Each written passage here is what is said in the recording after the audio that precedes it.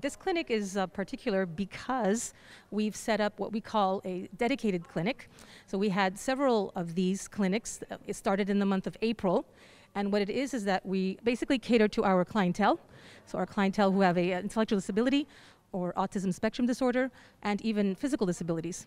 And what we do here is we cater to their particular needs to make sure basically the goal is to come together to have them vaccinated. So that was the primary goal.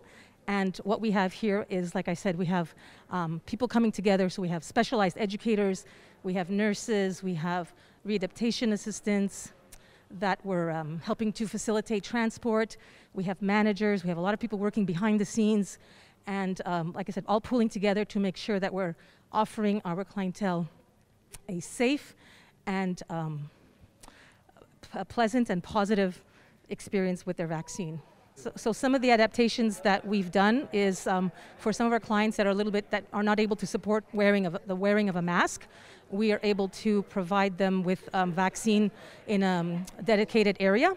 So they don't necessarily have to go through the whole process of going through a building and going through different stations. So we know that they're coming and we're ready for that. Anything that we can think of that will help them.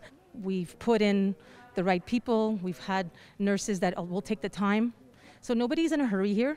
And the goal, like I said, at the end of the day is to make sure that the clients do get their vaccine. Through our dedicated clinics, we have been able to vaccinate 630 clients for their first dose. And up until now, at the end of the day, we will have vaccinated about 480 clients. So that's a huge success on our part for making sure that our clients with a disability who have autism spectrum disorder, intellectual disabilities, or physically disabled are getting their vaccine.